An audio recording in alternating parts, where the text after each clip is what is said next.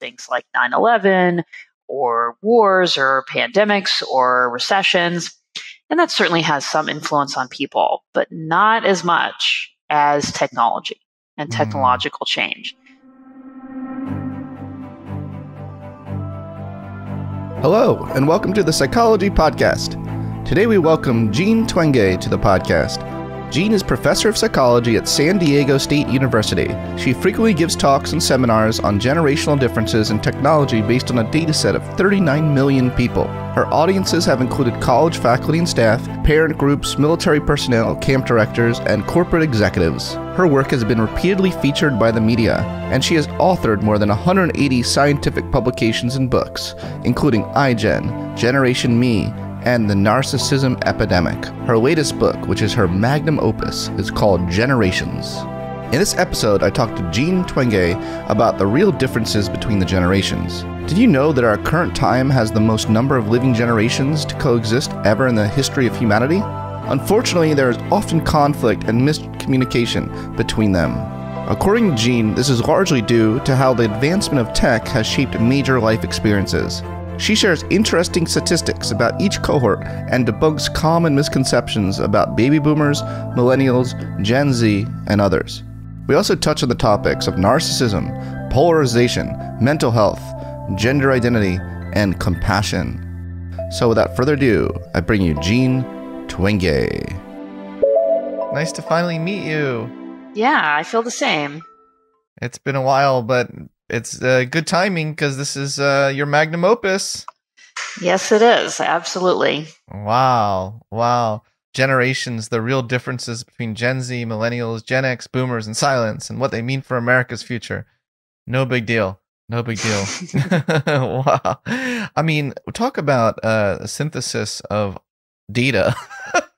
We talk about in grad school, it's like if I have more than 200 participants, I'm happy. I get a PhD. But your analysis is derived from 21 data sets that go back to the 1940s and up to as recent as this year, spanning about 38 million people. Is that right? That's about right. Yeah. And I'm fortunate I did not have to collect that data myself. Yeah. That is good. Your book covers these 5 generations: silence, born 1925 1945, boomers, born 1946 1964, Generation X, which we'll talk about because I don't even know where I belong, but that's born 1965 to 1979, millennials, born 1980 to 1994, and Gen Z, born 1995 to 2012. What is the main criteria upon which those 5 were clustered? You mean in terms of determining, say, the birth year cutoffs, that type of thing? Yeah. Who decided that? Yeah. Well, nobody and everybody. There's not really any commission that decides, what those cutoffs should be. Pretty much everybody agrees that living now is different from what it was like to live 100 years ago or 50 years ago or even 20 years ago. And we agree that has an effect on, people's behaviors and attitudes and values. So really, the debate is kind of around the details of then, how do you group the generations? Are those cutoffs the right ones? So for boomers, it was fairly clear based on demographics, based on the baby boom, so on fertility rates. And then from there, it's a little bit more fuzzy, but technology has accelerated some of the turnover and change. And so the generations have got a little bit shorter. And the cutoffs that I'm using are, more or less agreed upon, although you can certainly debate them. Okay.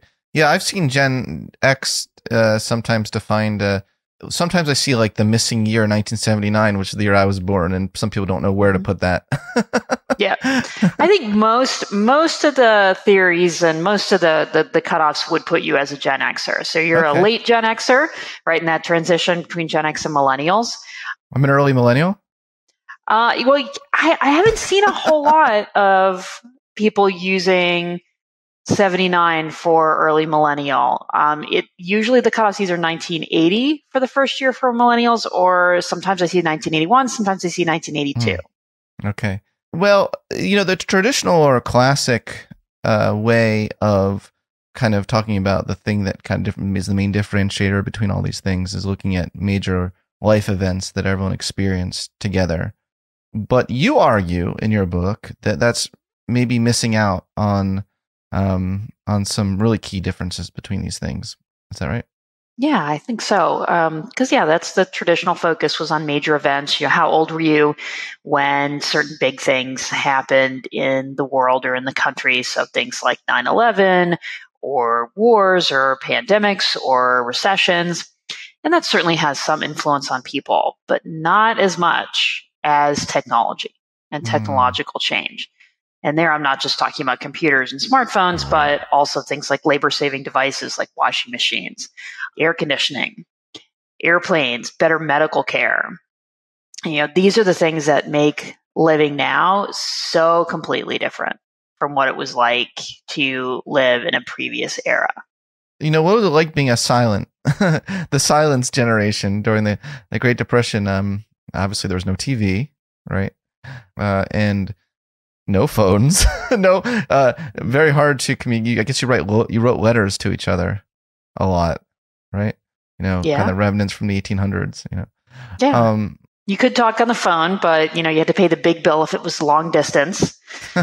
Gen Xers are kind of the last generation to really remember that, although probably maybe some millennials too. Well, let's start with the silent generation a little bit and talk about them. There's some interesting research suggesting they may have been more mentally healthy than the generations before them, and also after them. Is that true? Like out of all the generations, they might be most, and they had the least technology. So, what's going on there? Is there a causation there? No. Maybe. I think there's the silent generation does show a little bit more of the influence of big events, probably because there were huge events when they were young, like the Great Depression and like World War II. And a lot fewer of them were drafted. So a lot of silence fought in Korea, but a lot fewer than, say, the greatest generation before them fighting in World War II. And then less than boomers being drafted to Vietnam. So they kind of had that sweet spot. They were really coming to adulthood during that post-war prosperity. And that seems to have kind of grounded them and maybe helped them develop, a more positive outlook on life. How do you know what their mental health was? What's the data you're looking at there that you could possibly compare to this generation, for instance? Yeah, so you're always with these things of looking at generational differences and change over time. You're a little bit of a prisoner to the data that's out there. Sure. There is a big survey that has asked about how many days people have of poor mental health in a month. It's kind of a crude measure, but it goes back to 1993. And then we can kind of control for age and look at each generation. And so that's one of the data sets I used for that conclusion for silence. You control for age and then take a look. Their mental health is better than the greatest generation before them and the boomers after them. You said something really interesting there about controlling for age. I am an individual differences researcher. So my natural question is the variation within each generation greater than the variation between? I mean, for most group differences, you're going to have more variation. Like sex differences, within. For instance. Yeah, right, so absolutely. Much, And the same is true for generations. I'm just wondering how much of these effects are related to age. But I'm glad that you said you control for age. There's that. Oh, yeah. That's kind of the obvious thing. Oh, yeah, you have to. You got to consider that. I agree. I agree. Well, I'm glad you said that. I think another kind of obvious, maybe obvious question a lot of people are thinking is it normal for every generation to criticize or be confused by the generation that follows? Is that just like the pattern you find over and over again? I think it is kind of human nature. As things change around you, you're trying to figure it out. So I think each generation, as they get older, then is trying to figure out how the world changed almost kind of underneath them, and then also trying to understand the young generation. I've always found it fascinating that older generations are really fascinated by younger ones. Younger ones, not so much about older generations. They're like, oh, you guys are done. And it's just, they want to kind of skip over it or something, You guys are done. No, there is that kind of attitude. I mean, they're not going to actually say that, but that's kind of what the motivation seems to be sometimes. And I don't know. I think it's always better if we're trying to all understand each other. That's usually the better outcome. I agree. But, there's just this like spirit in the air. It just doesn't feel loving between the generations. Mm-hmm. I don't like it. I don't like the way it makes me feel, okay, boomer, Right. Are you familiar with that insult? Yeah. And I'm completely with you. I mean, it's really, really unfortunate. And I think there's a lot of generational misunderstanding and conflict now. I think some of it just comes from that we communicate in different ways. And that technological changes has kind of sped up those differences and led to some of those misunderstandings. And, to be fair, it's not just across generations. We have a lot of political polarization. We have a lot of negativity just overall. Okay.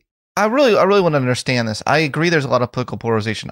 Looking at all the differences between, and there's a lot, it's a rich book. It is your magnum opus. Seriously, congratulations.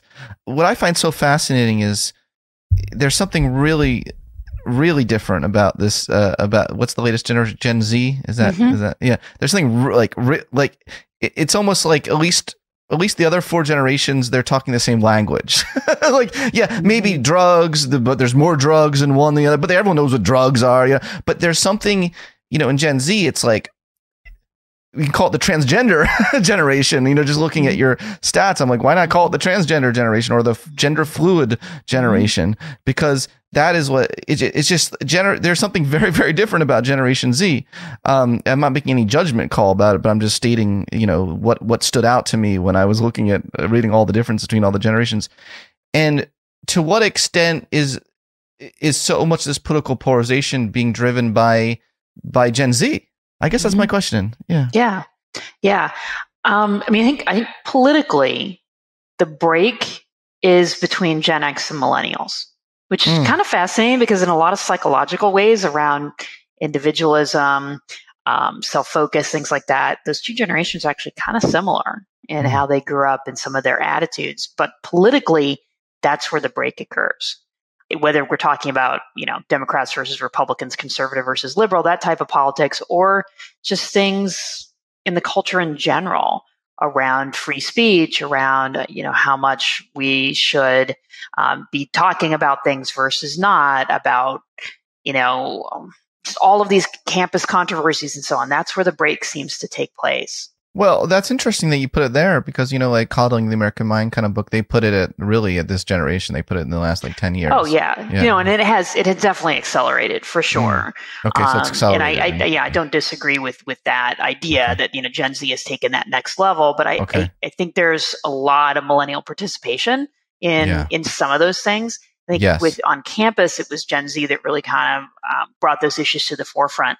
But in the last 5 years or so, when there's been conflicts around free speech or political things in the workplace, it's often been millennials and Gen Z banding together versus the Gen X and Boomer managers or bosses. Yeah. I want to talk about that later. I have that on my list to talk about. I really want to talk about narcissism because, this is, I've wanted every new book you have that comes out. I was like, I really want to have her on my podcast. So this is finally, I get you on my podcast and we get to go back in the archives of your work, which is great. And the narcissism research, I love how it's evolved. I've seen an evolution with you, and qualifications emerge. So I'm almost glad I waited. I am glad I waited till now because, we get the most up-to-date information. My reading of the situation is that Generation X is kind of like the self-esteem movement generation, not necessarily narcissism, but it's like self-esteem is the gateway drug to narcissism. This is just my, at least when it's not based on anything real, right. It is nothing real. It's like you're strong enough, you're good enough, like the Saturday Night Live skit. Yep. Stuart Smalley. And then that I feel like was a gateway drug to the millennials, like just up to 2008, a sort of full blown, not just like I'm good enough, doggone it, but I'm the best. Right. Yeah. And then that all fell apart.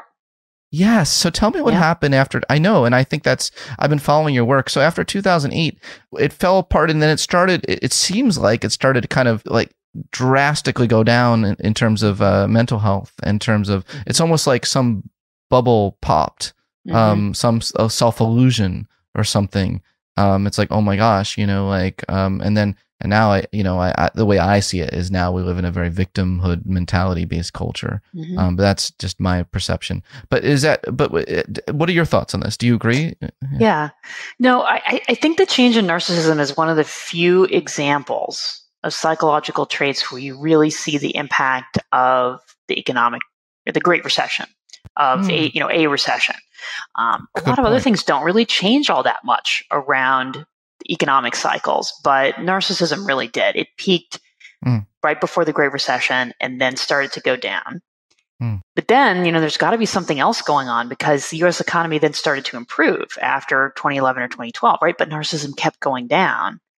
But that coincides with some of the other trends with the transition to Gen Z, of the rise in depression, the rise in unhappiness, the decline in self-esteem, all of which would, at least for a young population, point in that same direction of narcissism also going down. I've wanted to bring something up with you for a long time. I guess it's the common theme of our conversation today, but I'm glad I want to bring this up to see what your thoughts on this are, if you've thought of this in this way. I've been differentiating in my research quite a bit between grandiose narcissism and vulnerable narcissism. And what I'm seeing in my data is actually an increase in vulnerable narcissism. That makes sense. After 2008. Yeah. And I'm wondering how that lands for you. Yeah, I think that makes a lot of sense. I mean, of course, as you know full well, the tough part is the NPI really measures grandiose, and that's been, the most common. That's a huge That's right. Measure, that's why we have to create new scales. Right. Exactly. And then you probably don't have the data going back in time. So, I can see how that's, it's challenging to nail down, some of the evidence on that, but I think that makes perfect sense given the other trends with self-esteem going down, depression going up, and so on. And I'm curious, are you using that also to explain some of the things around, like you said, the culture of victimhood? Is that 100%. How you're framing it? That's really where all my research is going right now. Yeah, I've kind of put all hands on deck on that topic because I think it's a really urgent issue. And I'm going to link it to the mental health crisis. But yes, so and not to turn the interview around on me, but no, I love this is a mutual inquiry and curiosity. Yeah. What I find really interesting is the construct of vulnerable narcissism is a mess. And I have argued the best definition of it is just simply entitlement that is based on perceived fragility or past history of suffering. Fascinating. Yeah, because that way you can directly compare that to grandiose narcissism, defined as entitlement grounded in perceived inherent superiority. And therefore you can see the contrast. Whereas some people have a lot of, they're like, neuroticism is the distinguisher between, but the problem is you start bringing all these other things. You're not, neuroticism doesn't get the entitlement part, No. So I feel the entitlement is what's core to narcissism. And there's a lot of like tangential aspects or facets that are discussed. So so when you look at it that way, yes, absolutely. I see, I've cheekily thought maybe I should just call this generation the fragility generation or the fragile generation. But there is a sort of entitlement based on, on a fragility, a perceived fragility that one has, that they can't handle the world. Yeah, and I've struggled with this a lot too, because people have used the label snowflakes, right, and talked about fragility, and I struggle with it so much because although there's a grain of truth to that, on the other hand, we're talking about a generation where their rates of depression doubled within an 8-year period. Yeah. These are really serious mental health issues, and I don't want them dismissed. And I agree. You know what I mean? And I do. I'm kind of uncomfortable with the idea of, anything that's trying to blame or to criticize based on true mental health issues, if that makes any sense. It makes profound sense. And I personally like to stay away from the, coddling language, Yeah, it doesn't feel as compassionate as it could be. I raised that in a discussion I had with Greg and John at the Comedy Cellar in New York City. Of all places. But striking that balance, I find really difficult between saying things that you're feeding into a delusion. Like, I think sometimes the highest form of kindness is not feeding into someone's delusion. Yeah, true. And so how do we hold that up, as a truth, while also holding up the fact that it must really show a little compassion and perspective taking. Exactly. What they're feeling is painful. Exactly. Yeah. How do you hold both up at the same time and hold space for both? Right.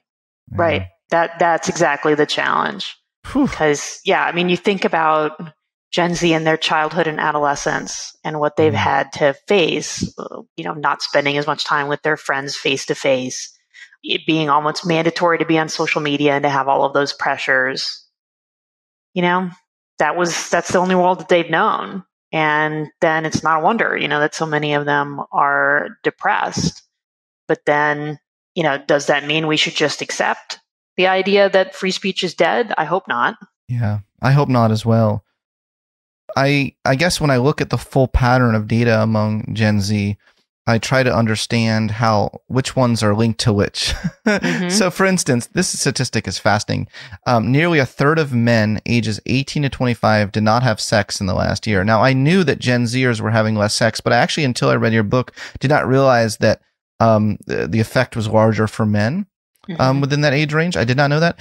But I did know that there's you call it a loneliness epidemic. I guess I'm wary of using the word epidemic, but among young men, there really is really sky high levels of loneliness. And so I guess I don't know how all these things are linked.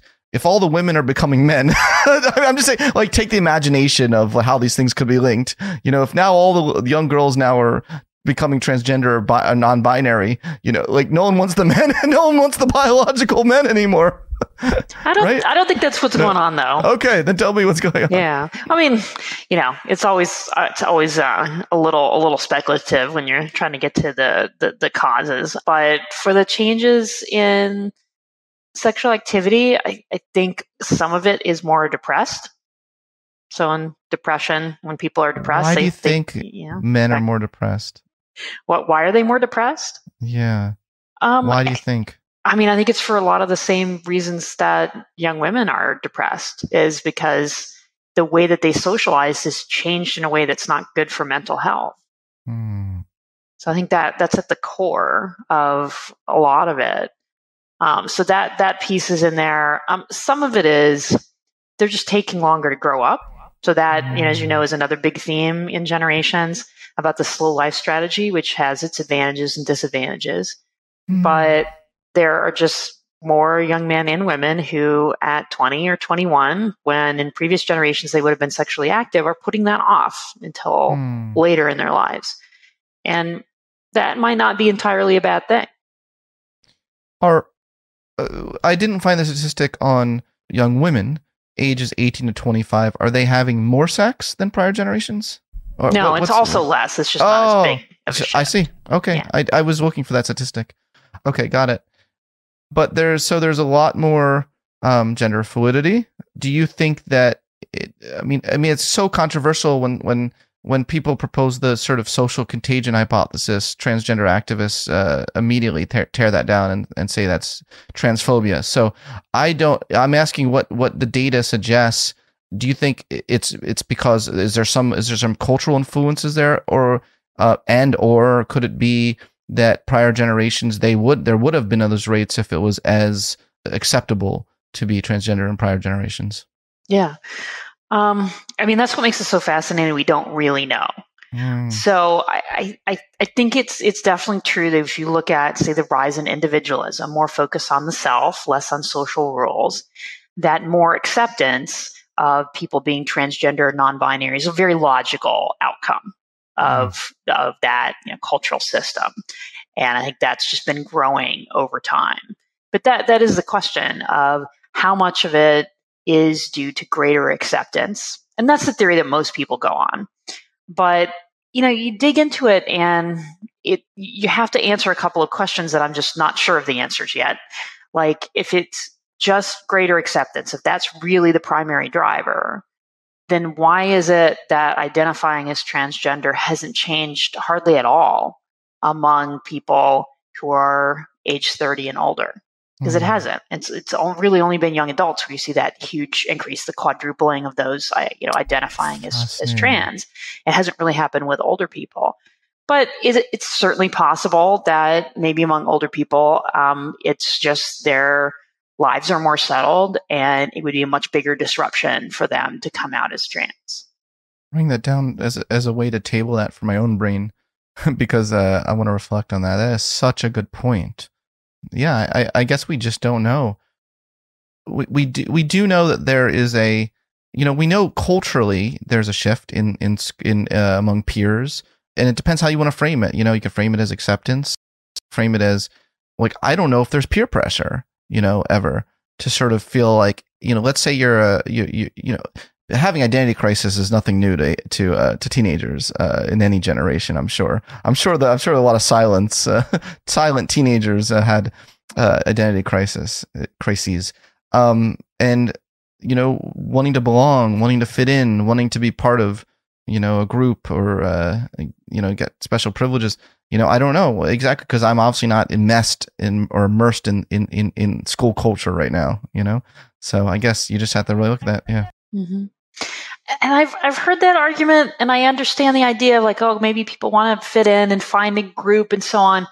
On the other hand, think about what trans kids and teens have to put up with and the amount of bullying they have to put up with. Yeah, it's just like, why would they choose that? Then you think about it that way, it's like, I don't know. That it doesn't sound as likely.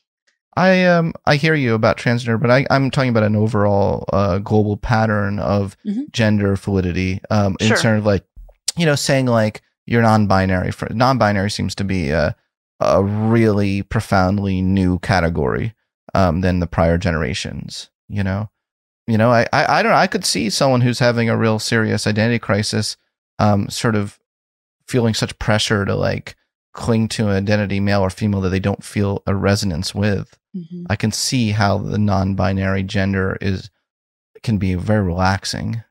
Mm-hmm. Yeah. Yeah. I can see it. Yeah. And I think that's just been made possible by the all of the shifts, that have happened culturally around equality and gender and freedom and individualism. Yeah. Yeah. Oh my God, so much data here. Well, okay, why don't you tell me some of the most surprising facts in terms of some myths of generational differences that you came across? You're like, wow, that myth really needs to be debunked. Can you debunk some myths for me, please? I'll try. So, I think there's this really common perception that boomers are all really economically successful and that income inequality was something that they really started, and that boomers became successful and then climbed up the ladder and pulled it up after they had climbed it, so the millennials couldn't be successful. And it turns out that whole narrative just falls apart very, very quickly when you start looking at the data. So first, sure, a lot of boomers have done well for themselves, but there's a big segment, especially those who did not go to college, where the economy changed underneath them and they found themselves in a pretty difficult situation. And that's why you get things like a lot more depression, especially among those who are lower income and have less education among boomers. And then the findings of Case and Deaton, the famous findings of the mortality rate among middle-aged Americans starting to go up, especially those who are white and not college educated. And that's driven by boomers. So you can see the despair in certain segments of that generation because they are not the kings of the world that they're, are sometimes perceived to be as boomers. They're very much on the other side of that and, with these challenges. And then on the flip side of that is the idea about millennials struggling, that very, very common narrative everywhere online about millennials, that they not do as well as their parents. They have to have side gigs. They'll never own houses. Well, median incomes among 26 to 39-year-olds are at all-time highs, corrected for inflation. home ownership rates virtually identical for millennials, Gen Xers, and boomers. It's not all completely rosy. A lot of those income gains have been driven by women, which sounds like a good thing. But then that means, say, a heterosexual couple wants to have kids, then they have to pay for daycare. So there's definitely challenges in there.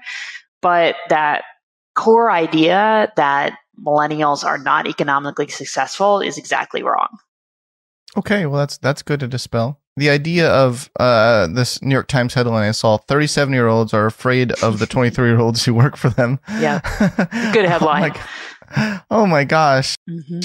We're not talking about that many years different, in the whole scheme of the universe. And yet there seems to be such a gulf, So that's millennials who are now the adults in the room. And they're still trying to get used to that, just like Gen Xers had to get used to it and still kind of aren't. They're trying to figure out Gen Z. They're trying to figure out Gen Z. I see this in the university setting with millennial and older, trying to understand the Gen Zers, trying to understand what are the kids. Now, there are some people who really think, probably Jonathan Haidt and Greg Luganoff would probably think that they're giving in too much. They're sort of like one model of thinking about this, almost like a fight or a competition, of like, just, do we give in to the Gen Z demands, the crazy demands? Mm-hmm. But then there's certainly another view of a lot of professors who are like, wow, there's so much wisdom here in the Gen Zers, and I've seen the whole gamut as a professor, across on my faculty meetings. At the faculty meetings, they're divided, but I'm just laying out different perspectives and conceptualizations. A lot of my friends at Barnard College at Columbia, really see a lot of, are like, yeah, you go Gen Zers. They're really shaking things up in a way that needs to be shaken up. They're not like, oh, we're coddling them, So I see different perspectives on the table, and so it's almost as if, like, even taking the Gen Zers out of the equation, like the other generations don't really agree. Not everyone agrees with each other on how they should treat the Gen Zers or how they should view them. Mm-hmm. Yeah. So, the last 5 or 6 years, I've given a lot of talks on generational differences. And of course, being a faculty member, one of the most common audiences is my fellow faculty members on various campuses. Yeah. And this is the essential tension. I think it's been true for decades. The essential tension. I feel it on campus. It is, because you have to figure out how much are you going to change your teaching and how you're presenting things for this generation. Yeah. But then if you completely change it, to be a little extreme about it, if you give the students exactly what they want, it'd be maybe, in some cases anyway, an A for no work. Maybe we don't want to do that. We have to figure out what's good for them in the long term. But that doesn't mean we should be sticks in the mud and not change at all. So there's that balance, like how much are we going to change in our teaching? And then how much are we not going to change, because we still have to prepare students for the workplace and grad school, and that we can't, give in too much. But, that is what was one of my goals, certainly, in writing this book, is to start with that piece of understanding of, yes, we have things in common, but here are some of the differences, and then maybe helps you know a little bit more what your students experienced before they reached your classroom. Oh, I love your compassion, and I really like the way you think. I do.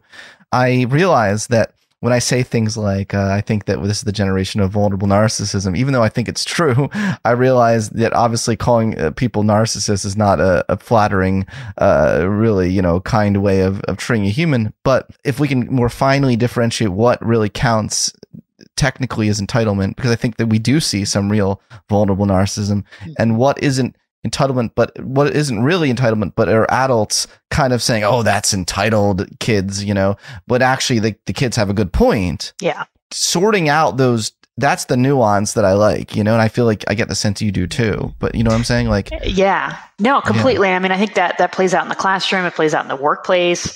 I think it's really something to watch in the political arena as well.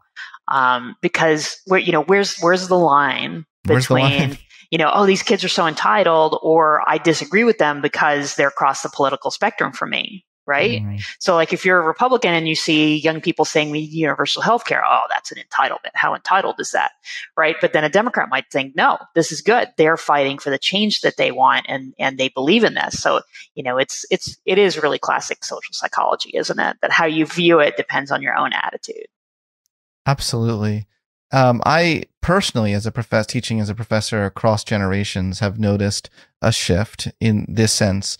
I noticed that a lot of students expect now, in a way they never did before, that if they say that a certain material is too hard or it's like difficult, making them uncomfortable having to do the homework, therefore I should be like, oh, no problem, here's your extension. Right. And to me, there is a little bit of entitlement there, and I try so hard to be compassionate, especially when I was like, oh my God, my parents passed away, but give me an excuse.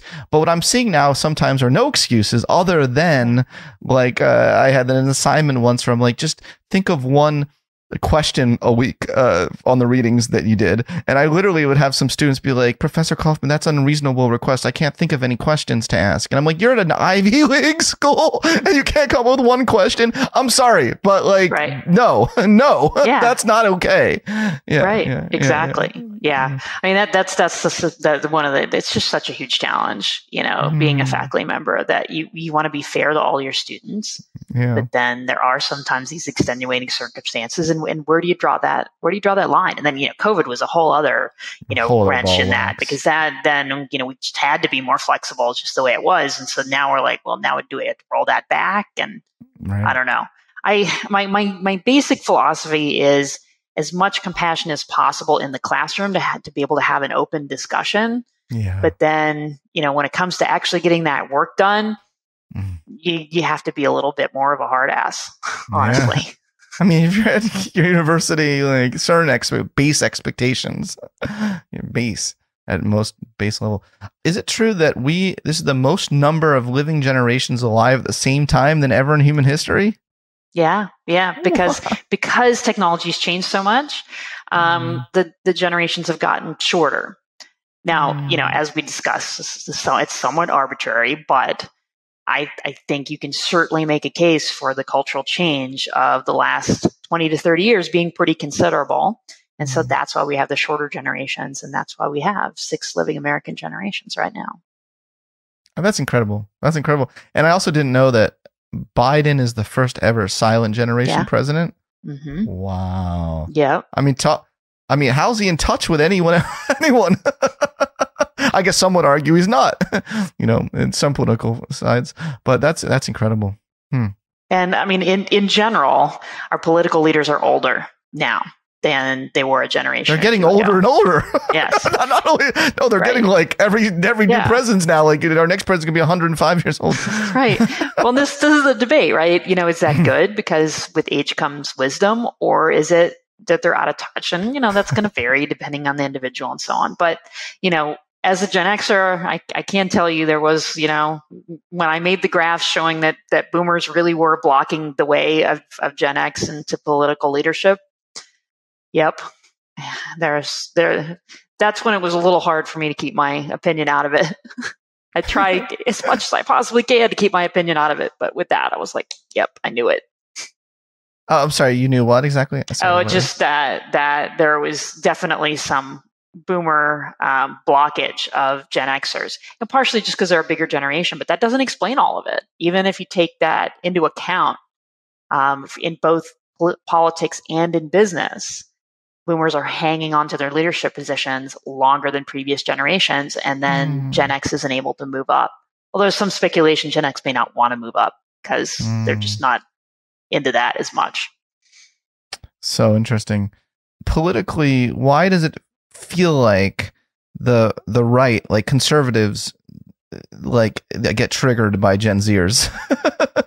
Because they're because do you see how I turned that around? Right. Do you see how I turned that around? Do you see how I flip the trigger thing? Mm-hmm. But it feels like they get really triggered by Gen Zers. Yeah, I mean there's one way you could use that verb. Well, conservatism by definition means you want things to stay the same.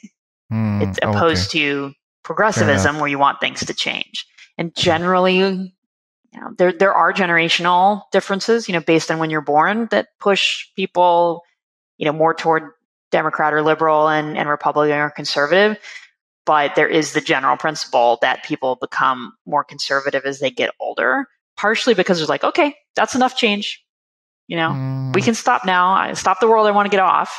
And then young people say, no, we want more change.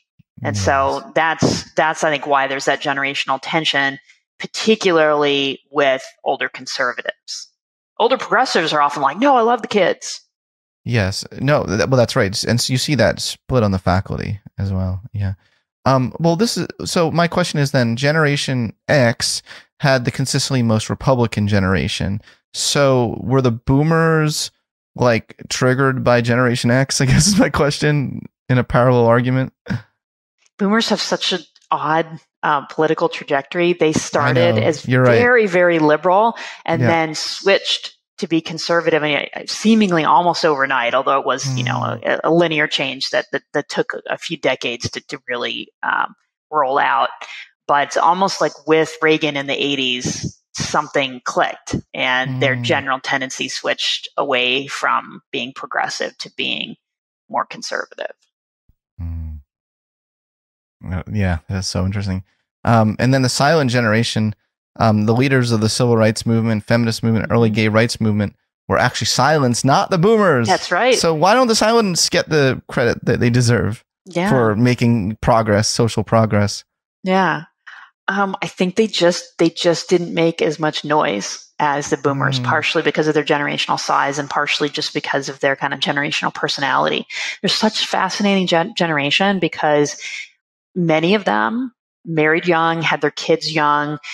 They were the young people of the 50s and early 60s, where that was kind of the old post-war set of values and ways, of living your life.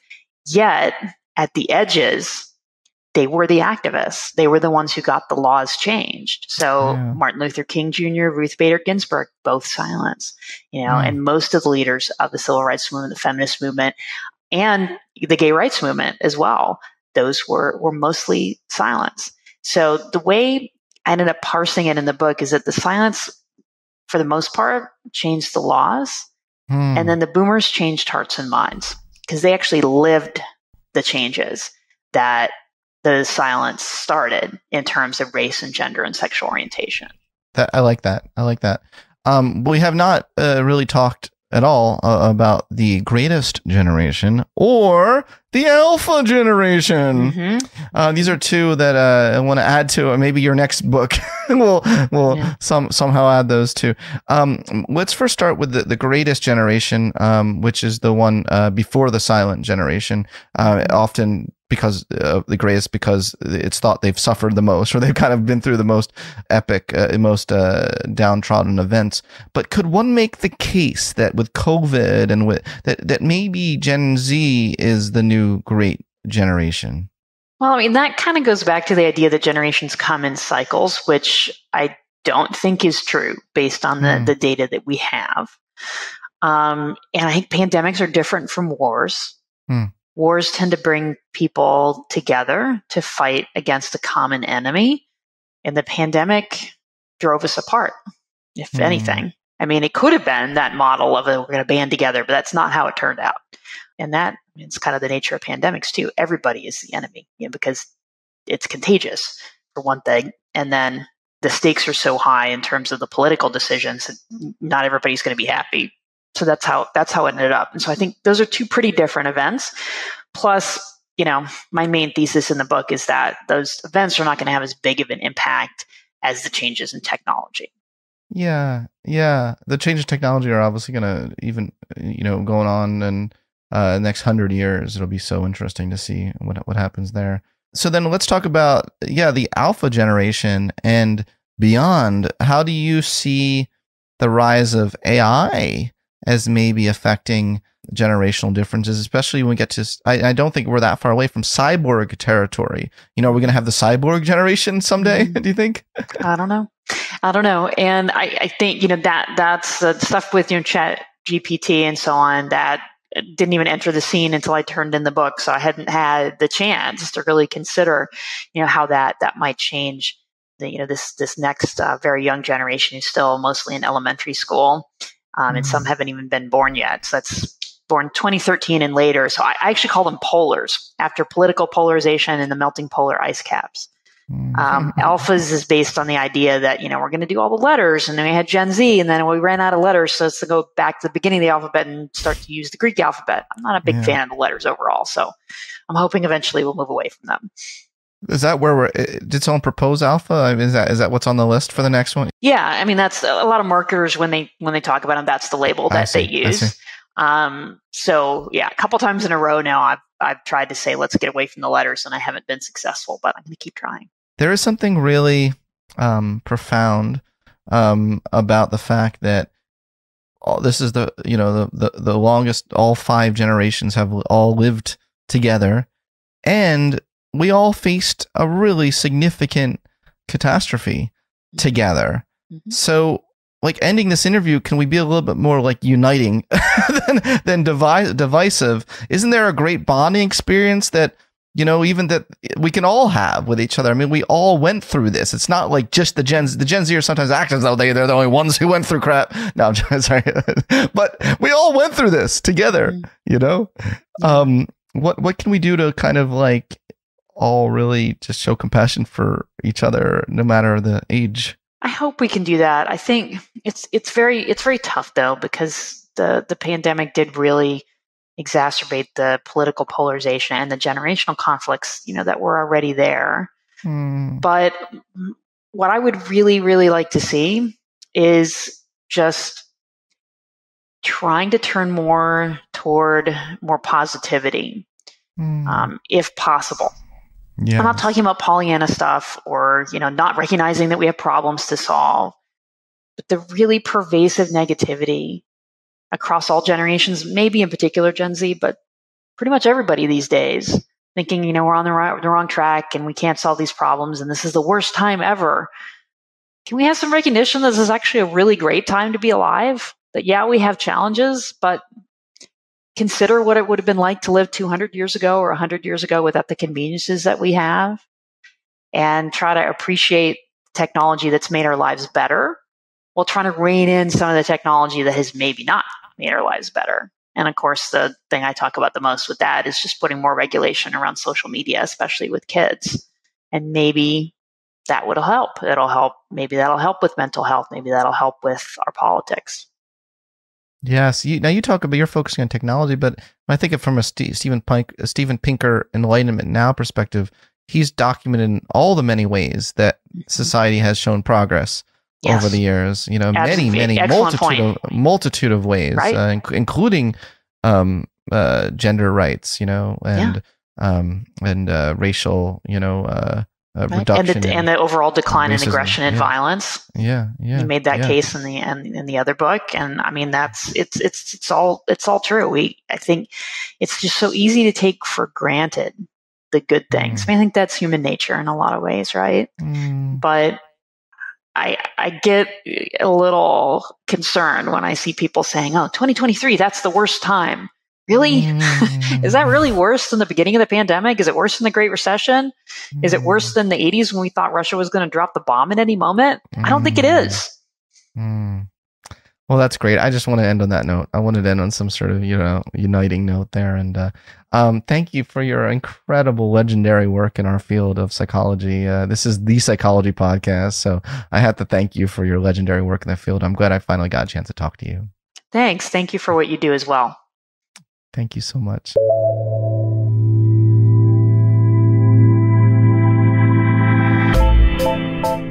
Thanks for listening to this episode of the Psychology Podcast. If you'd like to react in some way to something you heard, I encourage you to join in the discussion at thepsychologypodcast.com or on our YouTube page, The Psychology Podcast. We also put up some videos of some episodes on our YouTube page as well, so you'll want to check that out. Thanks for being such a great supporter of the show, and tune in next time for more on the mind, brain, behavior, and creativity.